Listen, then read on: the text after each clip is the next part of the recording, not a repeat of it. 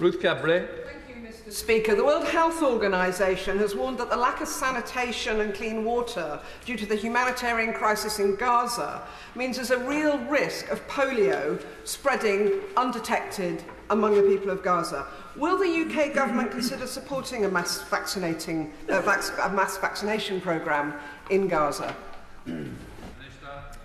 I'm grateful to my honourable friend for raising this matter, and I discussed it, as well as the Foreign Secretary, directly with Dr Tedros, the leader of the World Health Organization, yesterday. She is right about that severe concern around polio, also around the vaccination scheme that the World Health Organization is working on. But I would also point to the fact that when populations are not receiving the food and nutrition that they require, nor clean water, the potential for infectious disease obviously increases. The UK has provided significant support around food and nutrition, other forms of shelter as well, and essential materials. We will continue to do that, and indeed to work with the World Health Organization on these important matters. Thank you.